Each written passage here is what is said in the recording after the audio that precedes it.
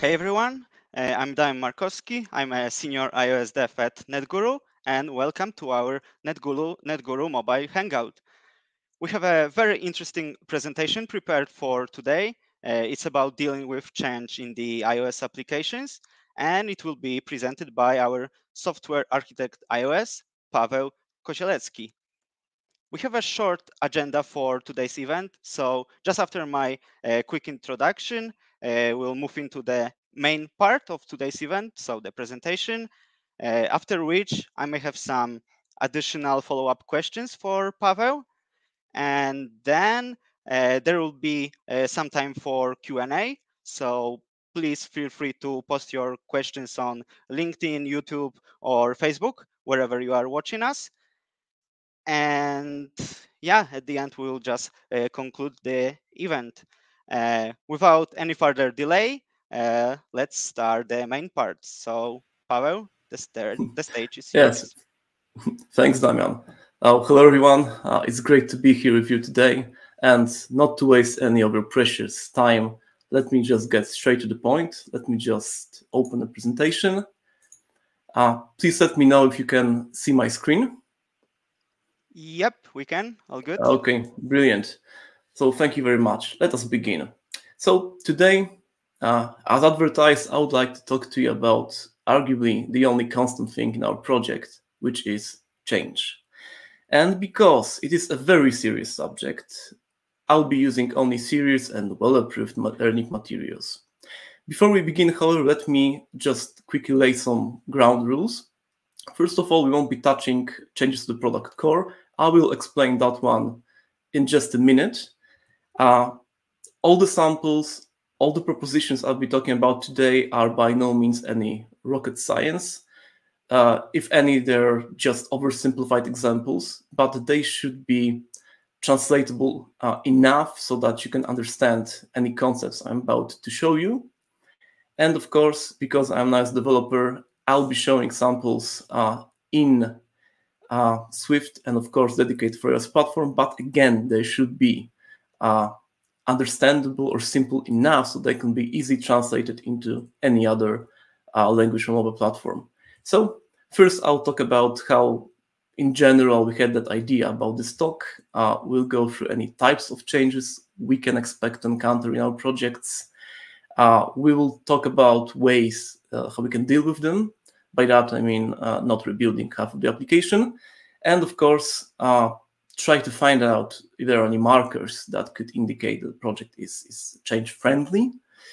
And at the end, sum all the things up. So for last year and a half, I've been working on a project that, to put it mildly, changed a lot. And suffice to say, there hasn't been a single month that we weren't tasked with changing either the way we connected to our backend, totally ramp some visual flows in the application, and just basically you name it.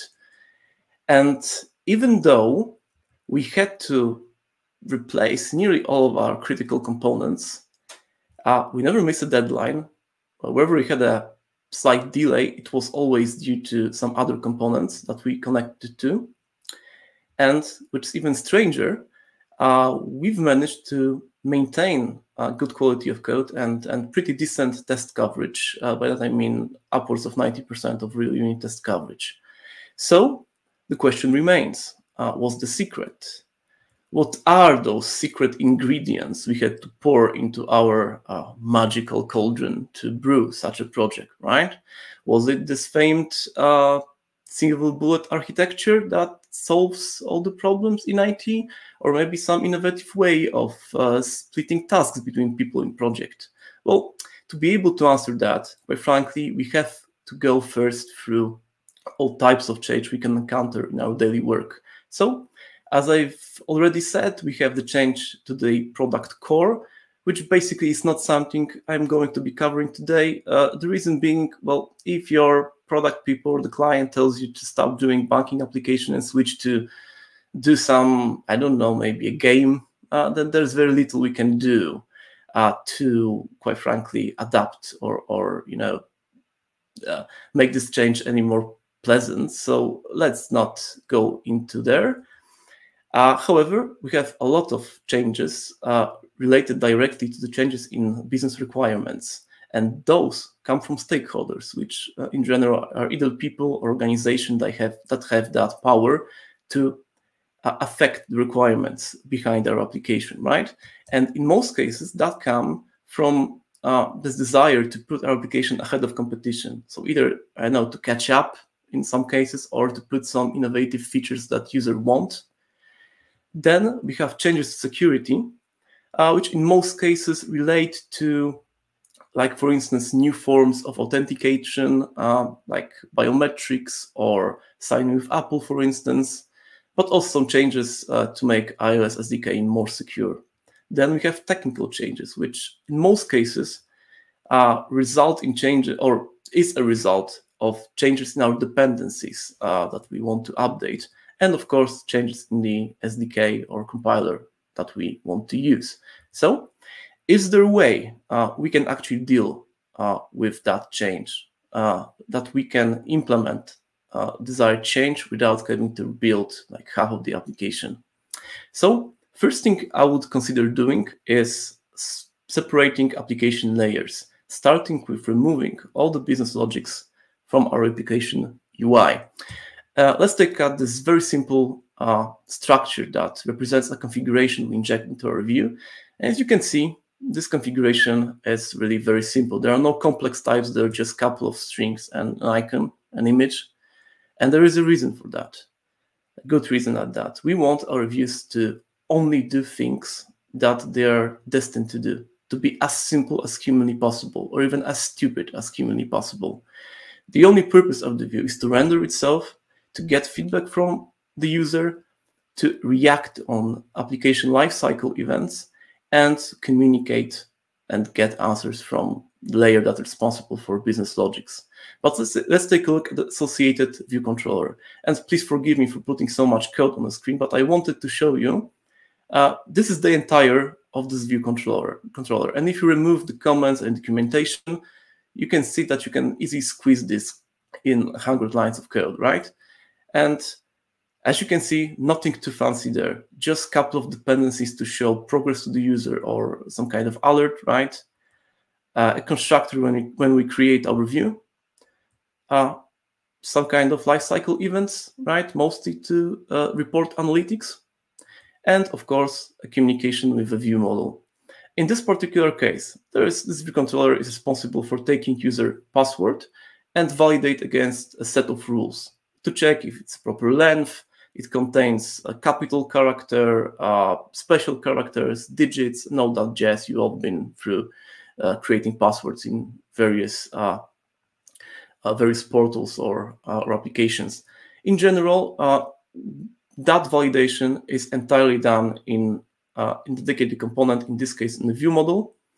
And of course, if the password candidate is okay, pass the validation, then the view allows user to go on. If not, then they display the error messages we got from the validation.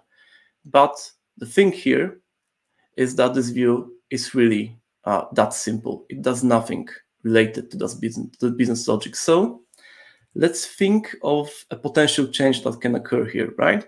Let's assume you want additional validation rules. So nothing can be simpler. We just go to our view model, add that kind of validation rules, and the view won't even see the difference, right? The same way, if our client wants a different way of visualizing that validation rules, then we go to the view and change how they are drawn, right? How the result of that validation rule is drawn to the user. Again, we don't touch that that business logic. We just change the view. And ultimately, our goal is always to deliver basically quality new features as soon as possible. And implementing that separation could allow us to locate the component we want to change very quickly, because it's going to be either view or business logic, rarely two at the same time. And believe me, when clients will know where you actually do the separation, it will be noticed, because you'll be able to deploy much faster. Moving on, Next thing I would consider doing is extracting application navigation. Of course, there are multiple ways of doing that. My personal preference, because I'm lazy and because it's a very simple approach, is using Google Flow Coordinator. This component basically is responsible for creating and putting in sequence, presenting to the user in sequence, views that correspond in a given view flow. To do that, it just requires an access to navigation stack. It requires a way to be started and a way to tell someone up the food chain that it is done, right? That's finished. It's finished working. So let's take a look at the implementation really quickly. The only thing worth noticing here is that because this coordinator would create views, it has to have some kind of way to inject dependencies to them, right? And this is done through that unknown reference to dependency provider. Then, of course, we have a constructor and a way to start. Then, if a given view controller or view is finished, it needs to be taken off screen. It just informs the coordinator that it's done. And it's done, in this case, through a delegate. You also, of course, it can be done through a callback. It's up to you entirely. I think just using delegates is clearer in this particular approach.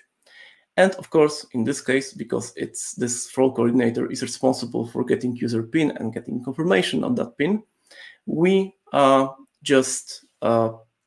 when we just finish typing the pin, we just take that screen off and replace it with the confirmation screen. And if that confirmation screen user enters the same pin, then we just finish the flow. If not, we just go back to the first screen. So user may try again.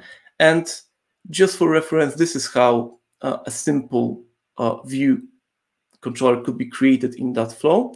As you can see, it's a private extension and some implementation details, but essentially you can do it any way you would like. As again, it is implementation details. So the question is, how would you implement a change requiring you to put additional screen somewhere in that vicinity, in that flow, regardless if it's at the beginning of the flow or in the middle or at the end? All you need to do is to find that coordinator, basically find a place where you want to add this additional screen, intercept that delegate, create a view, put it on navigation stack, and then assign the coordinator to be a delegate of that view controller and wait for a feedback and proceed with the flow. Nothing could be more simpler.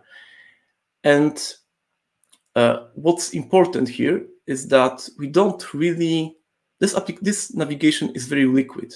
It's not rigid. We don't have to know what's going on with the navigation stack. All we need to know is that this coordinator owns a section of that navigation stack and is the only coordinator operating on that stack right now. So adding new views, removing, changing the order, it's very simple. And ultimately, our goal is to make sure that never again this rigid navigation would prevent us from implementing that new cool feature we all been dreaming about. Okay, moving on. Next thing, very important one that I would consider doing is try to introduce a little bit of abstraction into our applications. And first thing to do would be to introduce Google separation of concerns. Let me present this little networking module, which is basically responsible for executing networking requests on the networking stack. But as you can see, it has a bit of helpers. There's one that is supposed to build requests, one that's supposed to provide information about networking state, the session that we send our requests on, a set of behaviors to be executed before network request is sent and after the answer is received, and all that jazz. If you take a look at how each of those helpers is implemented, surprise, surprise, request builder really builds requests. It turns a description of a request into an actual full-fledged object that could be posted on a networking stack. In the same way, the state provider monitors for the quality of the networking connection and let us know if the device has lost an access to the internet. The general rule of thumb, as you can see, is that every of those components have very distinct and specialized responsibilities. So if there is a pretty common change to let's say, alter the way we authenticate user, you won't have to update URL session, you won't have to update networking state provider. You'll probably go into request builder or into those behaviors executed before the request, because frankly, what we will be probably tasked to do is to change authentication header that's coming along with those requests, right? So ultimately, it's very distinct and precise component responsible for that kind of action. So it's very easy to adopt that change in that very precise place. All in all, it may seem a bit harsh to have such distributed responsibilities, but responsibilities in general are okay. You can live with that and you can still enjoy your life having responsibilities. All you need to remember about is to wake up early in the morning every day. Moving on, next thing we should consider is becoming independent from implementation. And let us entertain that little protocol providing application environment. Application environment is nothing more than just a structure with a couple of data that depend on a given environment the application is running on, like basic URL to the backend, request timeout, you name it, all that jazz. So probably when you begin, it would look something like that, right? Because you have only one working environment at the beginning, probably, so no need to overcomplicate it. In time, it'll probably look like that. Yeah, because you have multiple environments, multiple application variants or flavors on Android that you have to accommodate. And because probably you wanted to introduce that application environment provider into multiple components across your app, it's always wise to test that interaction so that you need some kind of a fake to be able to nicely simulate a given application environment in all those components you want to test. What all those implementations, although very different, have in common? They all conform to the specific set of behaviors and properties that are defined in that tiny protocol. And if you use that description, that protocol, instead of actual implementation, when talking to that object, then actually it does no longer matter what kind of implementation is really used in this case. It will be just the same for the client of that object. But let us take a look at something more advanced. As you can see, there is a very simple, albeit a bit long, protocol describing local storage. And if that sounds familiar or looks familiar to you, then you're absolutely right. This is the public API from user defaults from the iOS SDK. And using remarkable, wonderful feature present in almost all modern programming languages called protocol extension, we can quite easily make Swift compiler do all the heavy lifting for us and make sure that user defaults conforms to that protocol just by extending it.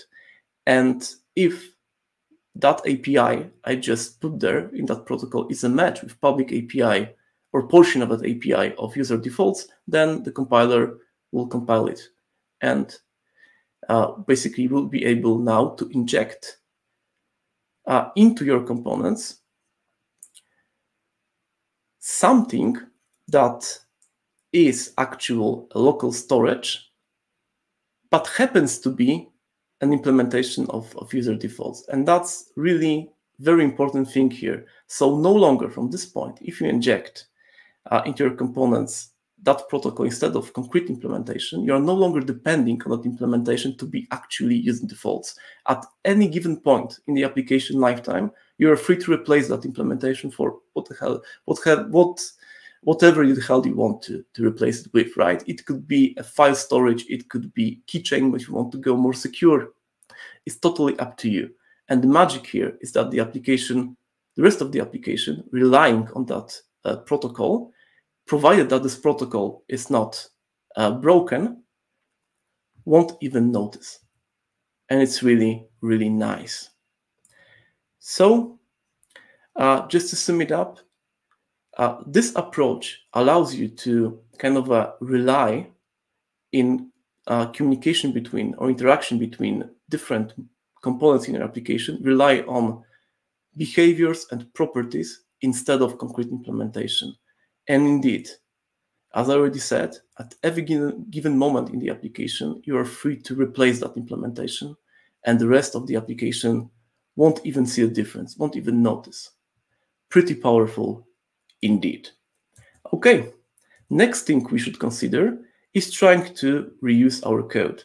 And probably the nicest thing or the easiest to do is to try to reuse your UI, make it as generic as possible. And I would say that probably the easiest example to show is how we display our alerts or errors to the users, because most of that views are designed in a similar way. So there is some kind of callback for user action, like clicking on a button to accept. There's probably some labels or icons, all the jazz. There is a configuration. Unfortunately, I'm not in a liberty of showing you exactly how this configuration relates to creating certain parts of that view, not yet anyway, but trust me, I'll show you in the next slide that it's really done this way. So basically, we have that very generic view, and we put there a sample configuration that results in what you can see right now on your screen, which is basically a kind of a view we display where we detect that a given device was jailbroken, right? So we cannot run our application because of security reasons. But if you inject a different configuration, then you can get, for instance, a generic error result screen like the one in the middle. When there is no internet connection, user can tap again to see if the networking is back, or some kind of more custom view like the one on the right, where user has to go to either application settings or system settings to change something. Not to go too much into the details. So as you can see, all those views are just getting generated with a single view code that we use, and the way it's generated is dictated by the configuration we just used to create that view.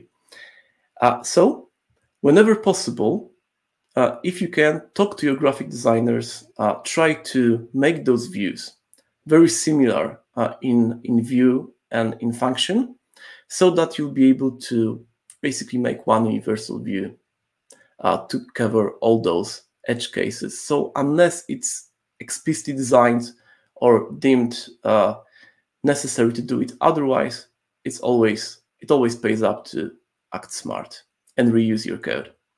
Okay, then next thing we should consider is delaying architectural decisions.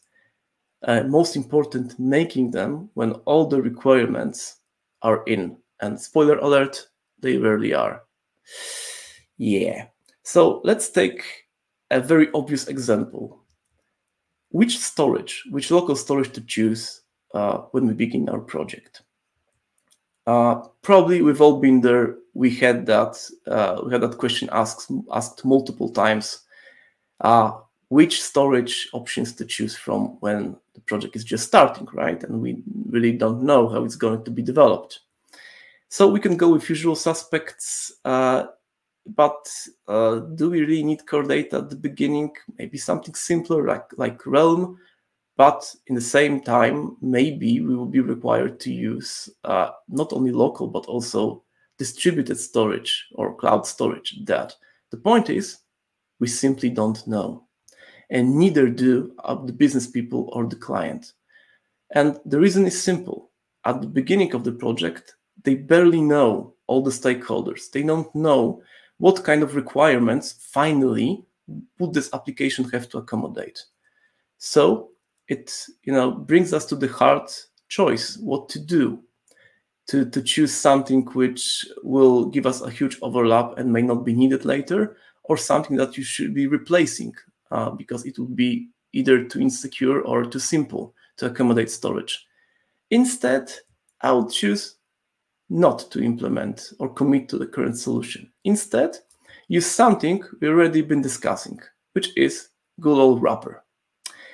Let us welcome again our old friend, a local storage protocol.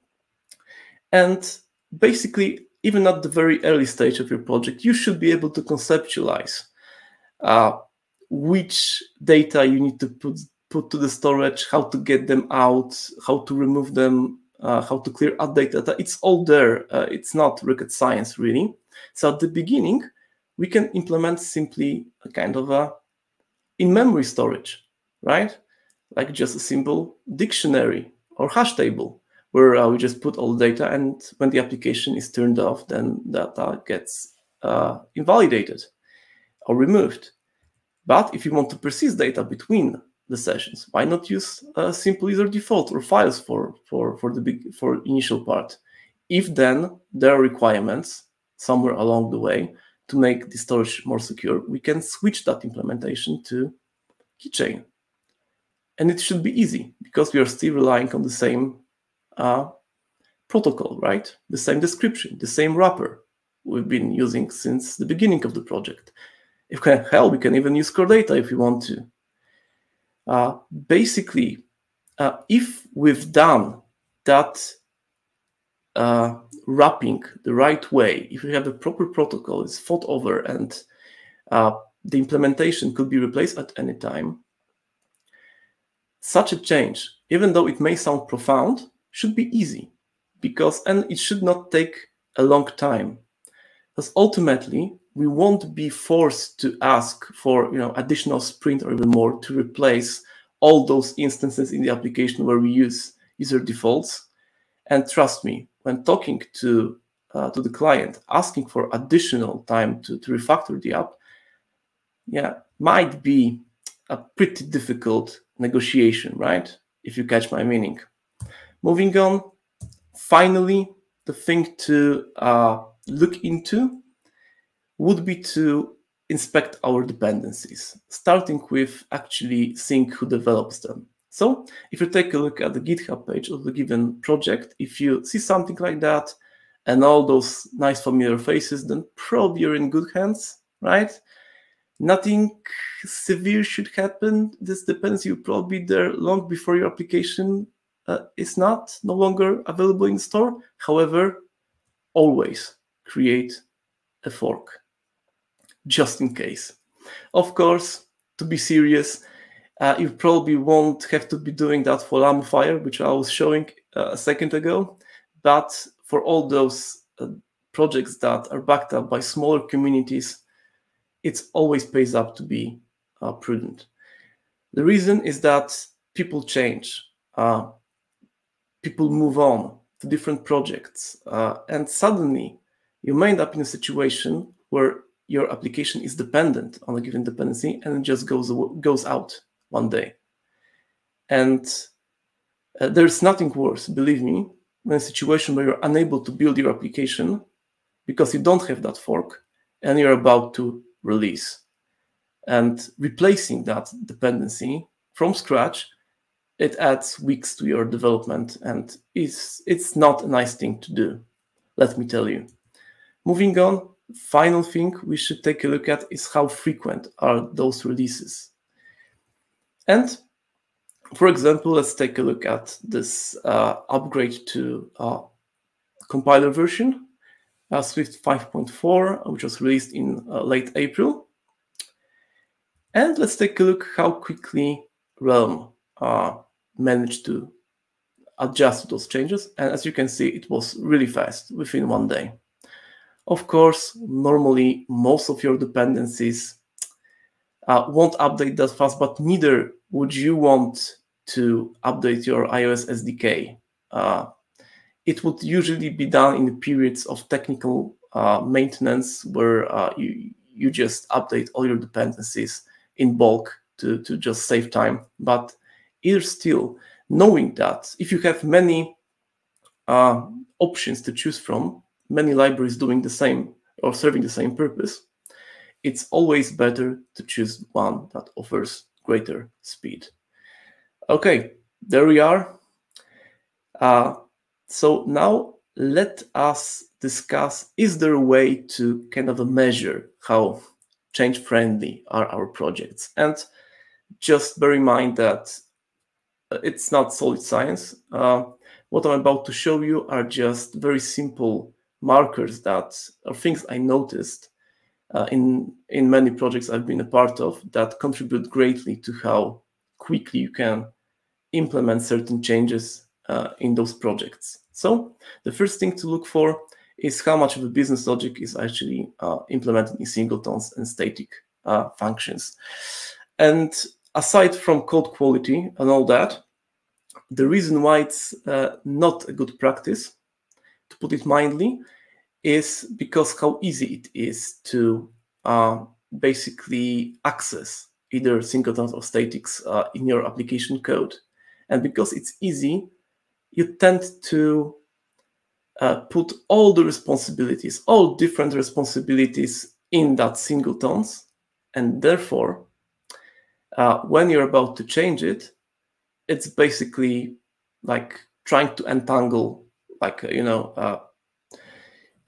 earphones with cable in your pocket, right? You change one thing, like 20 modules in your application, 20 places just stop working magically. And in most cases, the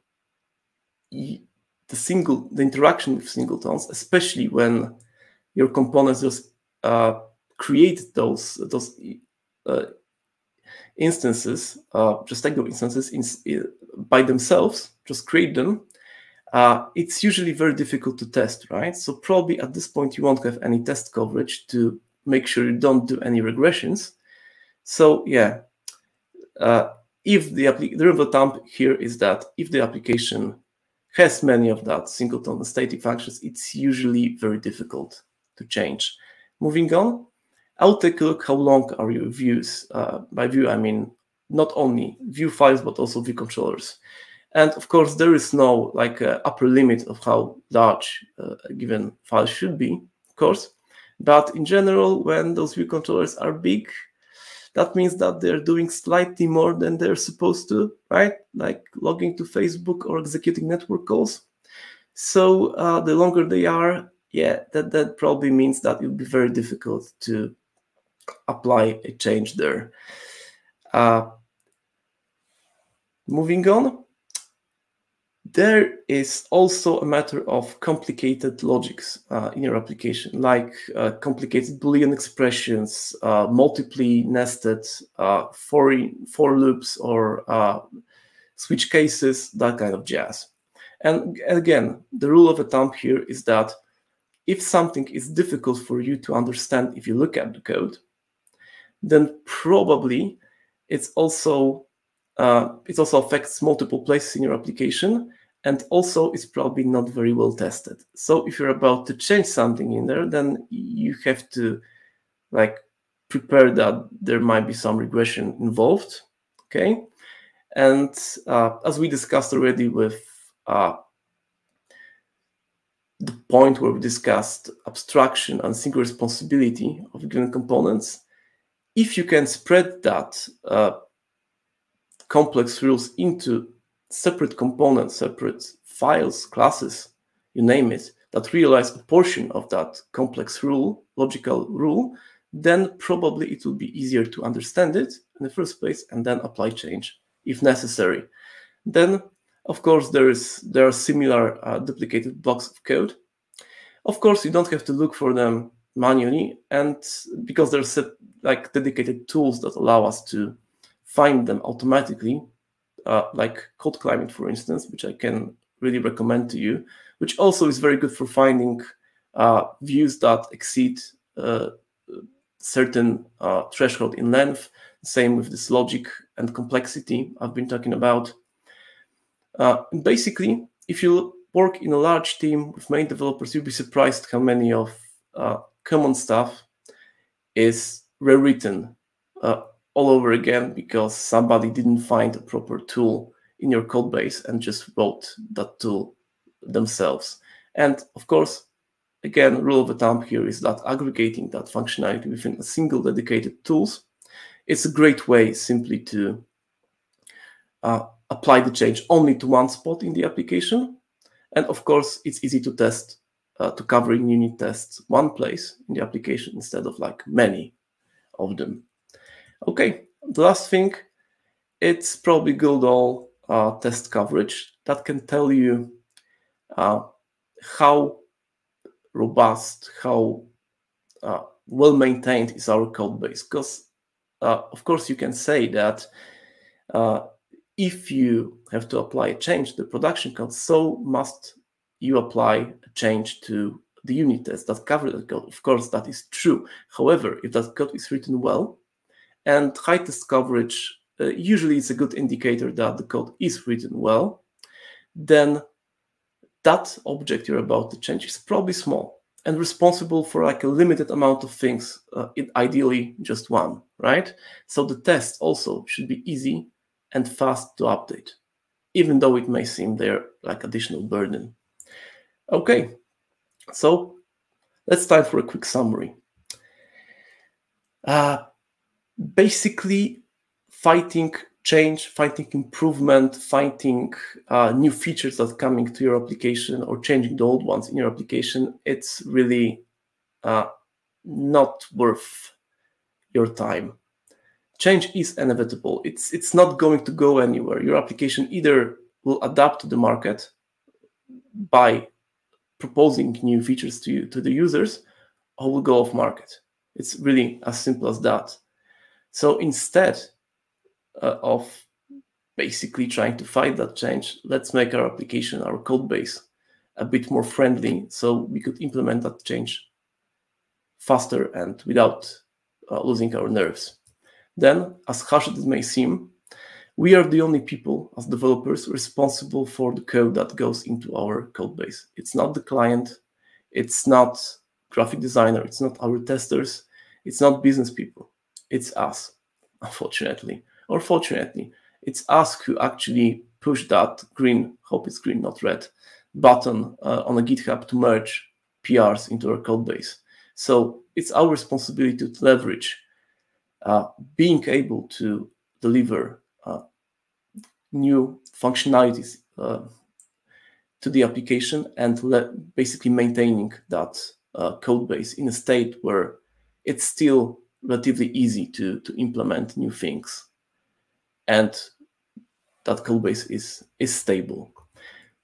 Next, you probably should be asking right now, which of those rules should I apply first or try applying first? And I like to use something called Pareto law or Pareto rule, which states that across all the possible tasks, only 20%, the most important ones, relate to over 80% of the overall result. So if you ask me, I would go or start with removing business logic from our interface, user interface, implementing that dedicated navigation component, and introducing abstraction into our application. I think those three things are the most important, and doing them, implementing them step by step in your app should really come a great way in helping you maintain or take ownership of your code base. Next, you probably should be thinking right now, okay, so should I allow any kind of change, even if I don't feel like this change is necessary or it's well thought over? No, absolutely. Basically, you should always think before you commit to do any change in your application. You should always do a good grooming with your team. You should always take details, see alternatives. Maybe you'll be able to propose a different, more sustainable or easier to implement solution that will also do almost the same, provide the same business value as a solution suggested by your client. Just one word of notice, it's always pays up to, if you want to talk or negotiate with your client or business people, to use their language, which is money. To try to visualize how much money they can save with the solution you're proposing. In the long run, in a short run, how much is it going to cost in sprints or in just man hours, to basically give your client a clear outlook on what you're proposing, how expensive would it be, and what would you gain in the long run or in the short run with that proposition. And finally, it's trivial actually, but dealing with the change in a way that it's manageable in your application, it seems simple, but it's never easy. It's going to take a while for you to start implementing the better code. It always takes time to fight legacy and so on and so forth. But the end result, so being able to go to your code base and basically find out immediately where to put your change, where the certain things are implemented and so on, making those changes without fear that you're breaking something because your tests are going to catch it, it's a great reward. I think it's really worth investing all that time. So on my final thoughts, actively resisting change on a basic level, trying not to allow any improvement in the application, trying to deliberately stall changes being introduced into your app. It's like, well, for lack of a better word, like fighting with alcohol, right? You just cannot win that battle. Change will happen eventually, and maybe, except for some genetically predisposed individuals that have capacity of ingesting like huge amounts of the proper substances, right? It's almost always ends up in a lose. All we can hope for is to draw that game, and probably that's the best result we as developers can hope for. So become friendly with that change, introduce it in steps, and make sure application is in a state where that change could be pretty easily applied. And that, ladies and gentlemen, I wish to all of you. Thank you so much for your kind attention. And if you have any questions, I'll be more than happy to answer. Thanks a lot, Paweł, for this really interesting and full of useful knowledge. I'm sure not only iOS devs enjoyed it. Yeah, I'm sure all of us technical people. And actually, we have a few questions from our audience. Brilliant. Are you ready for them? Sure, hope so. Okay, let's do it. So let's start with a question from M. Yeah, we have a user with this username. So let's assume we've just received a huge legacy project that has lots of nasty code and tight deadlines at the same time. How can we talk the client into having more time for improving the code base? Yeah, so basically that's the story of our lives, right? At any point, we just receive a project which is not very well maintained, and the client wants to be fixed immediately and shipped with tons of cool features. So what should we do? There's at least a couple of things I can think of right now. First is not to use words starting with R, which is refactoring. Basically, the thing here is that most of our clients don't want to spend money without actually getting any business value in return, right? So instead of spending like 2 weeks on refactoring or entire sprint, we should try to mix a bit of a business value with a bit of refactoring. There is a good thing called Boy Scout rule, which basically states that you should leave a campsite a bit more tidier than the state it was when you arrived in. So you do a little bit of both. So let's say you are supposed to add an additional way of logging into the application, but basically your login is not very not implemented in the way you would like it to be. So basically you're going to touch it's not working this way or another. So I would just go in and refactor that networking module as well. So you can explain to the client that, okay, I can do it right now. It would take probably a week, or I can go in and do it the proper way so that will be covered in tests. It would be in a dedicated module. So we can, literally speaking, put that module on the shelf. And until it is changed again, we don't have to worry about it any longer. It will always be working the same way. It will never change because it's kind of secured that way. What's there about the release schedules? Most of the releases, in my experience, are the ones that the client just put themselves, right? Unless, of course, the release is tied to like a particular marketing event. In that case, it just couldn't be moved. And the rest of them, I think it's just a matter of negotiation and just showing to the client, look, for now, it will start working a bit slower, but in the long run, in a month or two, that speed will pick up because we'll be at that time we'll be dealt with a lot of this legacy code, right? And then what's probably most important in this case is that the same change visually, like adding new screen, like adding new login methods, should take the same time right now, half a year from here, and a year from here, right, in a timetable. Whereas if you leave the legacy there, it will take subsequently longer, right? It will take 2 weeks within 6 months, and like a month when you're, a year later in the project lifetime. So probably that's something I'll be telling the client. Cool. Thank you, Paweł. Hopefully it answers your question. If it doesn't, please let us know in the comments. Actually, on this topic, touched the topic of improving the code base, maintaining the code base. I would have a follow-up question here.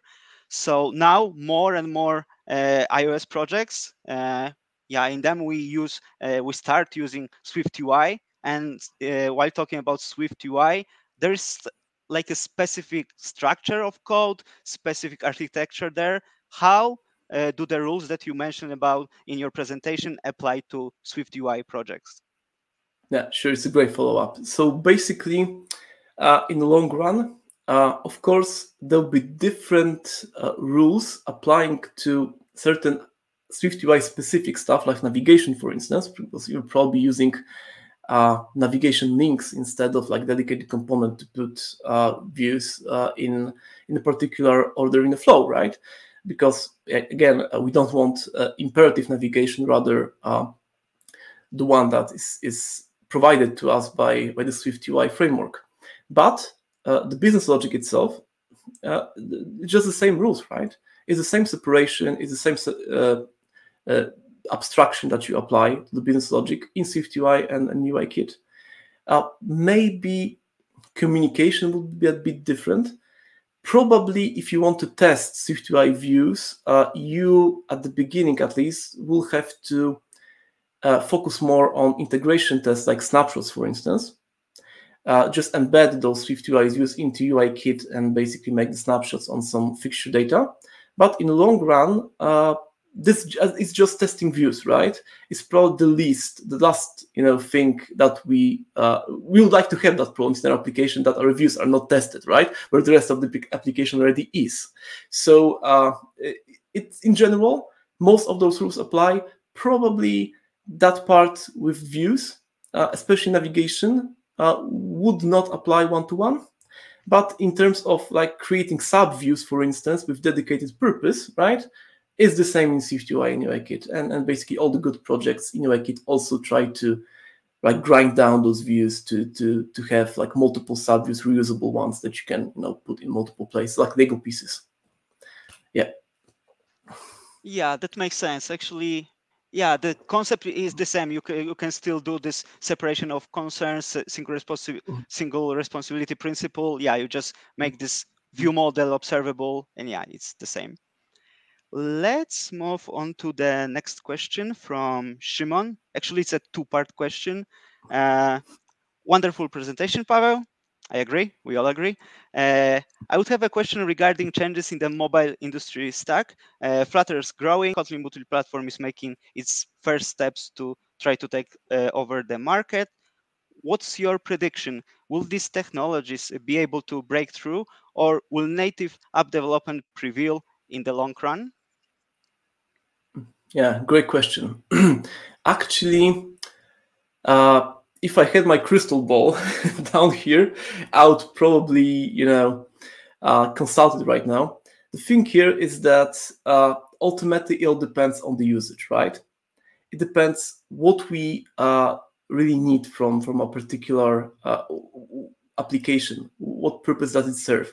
In that I mean, if we are a startup, for instance, and we want to get to the market as fast as possible on as many platforms as possible, then probably your weapon of choice would be something cross-platform like Kotlin for multi-platform or Flutter, right? Because it allows a great way to quickly implement really nice-looking applications across the platform.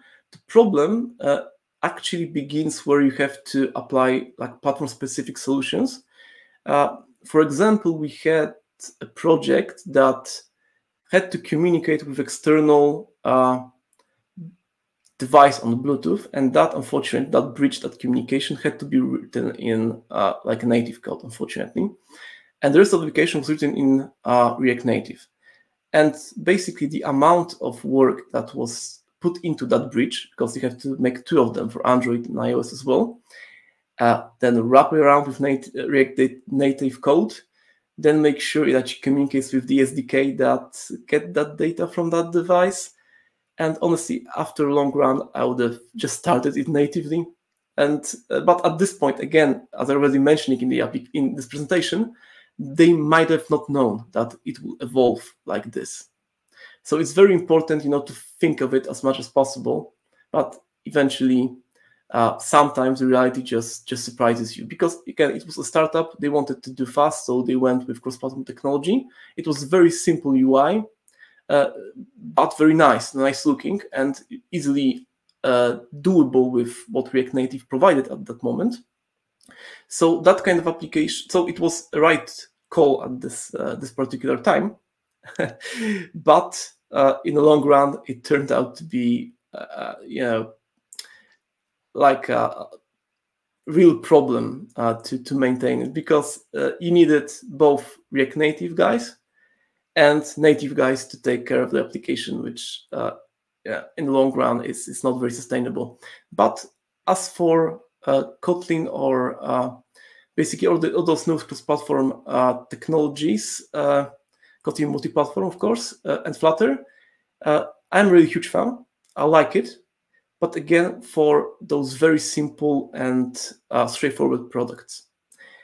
Because if we want to do something that is platform specific, or it's very low level in a way, then it might be problematic. You may end up having to do that kind of bridging technology. Of course, it can be done. It's even easier than React Native, but still, yeah, something you should consider. So yeah, I hope you answered your question. Perfect. Thanks, Paweł. Thanks, Szymon, for your question. And yeah, just quickly, one comment on this. I had one situation about this. Related to using cross-platform frameworks.